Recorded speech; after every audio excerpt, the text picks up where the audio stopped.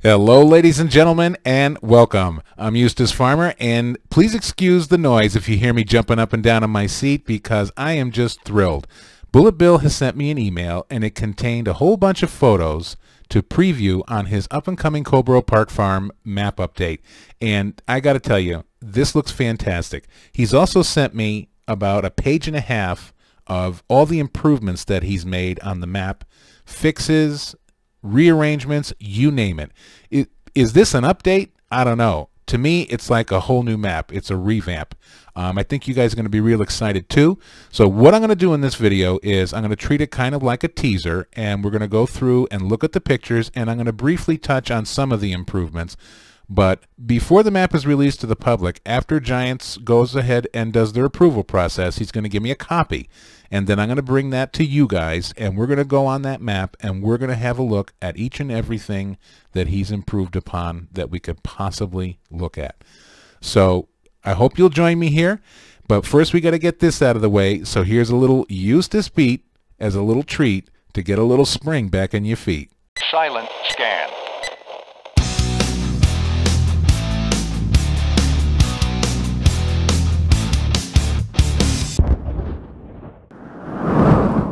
All right, so now that we got the formalities out of the way, here's the start page that you're going to be greeted with. And while we're on the start page, I'm going to mention this first because I know I'll forget towards the end. If you have the Chop Straw mod in your mod folder, well, you're in luck because this map is going to be Chop Straw ready. So if you don't have it in your folder, go into your in-game mod hub menu, grab that Chop Straw, download it into your mods folder. Another thing I'd like to bring up is hedge collisions for bale only. This is the first time in Farming Simulator history that this has been done. Bales will not roll clear across the map anymore. The hedges will have collisions for bales only, guys. So that's pretty awesome. So you could still drive through the hedges, he said, but the bales will stop at the hedges. So that's going to be pretty interesting to see. All right, so let's go ahead and get to the next photo. Okay, so here we are in the vehicle shop. This is on the main farm. Over towards the back, like where you to the right of where you usually spawn in, and where your harvester is parked, big red harvester here, and you're going to see this little icon now. So this is also your vehicle customizing shop. So you can come in here and change out your tires and you paint and do all that awesome stuff that we can do now. You could do it right into here. Okay, so as you see in the picture here, so here's the vehicle custom shop over to the right of the photo, in the extreme right. And then this is over by the wood pile in the wall, just beyond the blue fertilizer tank is usually where we spawn in. I would assume that's where we will continue to do so. But the big improvements here is all the fertilizer and seed triggers now work. He's also put in this new lean-to shed area over here. Before it was like a little wooden type deal, and now it's got the matching roof for the barns and stuff like that. So this is really, really cool. Okay, over here we've got that nice English style hand stacked cement wall over here. But this, in my videos, if you've been watching my Let's Plays, this is where I have the placeable seeds. So that's going to go bye-bye, and I'll have to think of an excuse why we did that. So he's got different style gates going on. These galvanized gates I've actually seen in a lot of photos of real British farms, so it's really nice to see these added into the game. Okay, so the buy field icons are gone now. What you're going to have is the for sale signs. So you walk up to the for sale sign, and that's how you're going to go ahead and purchase your field, and I would assume do your missions this way also. One thing to keep in mind, grass fields do not have missions. So if you see some of the fields that are missing missions and they're grass, that's why. There's another shot of that for sale sign for you. Okay, so I think this shot is pretty obvious. We've got traffic on the map now. And he said, you better watch out when you turn the corner without looking or cross the street. Don't be fooling around on your telephone because this traffic, they mean business. They're riding hard and fast.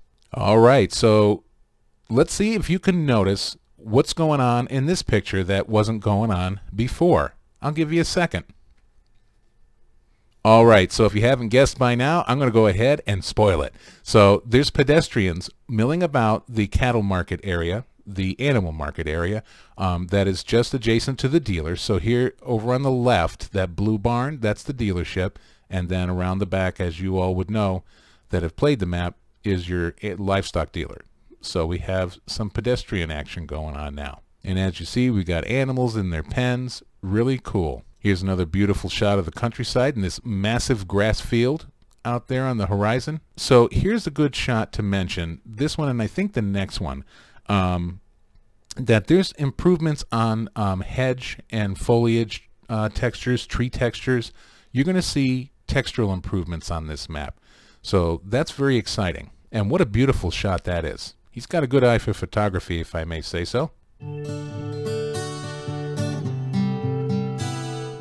Okay, so here's an overhead view of Coldborough Park main farm. And here we are down at Chantry Farm. So here's your seed and fertilizer tanks. And they're all fully functional now.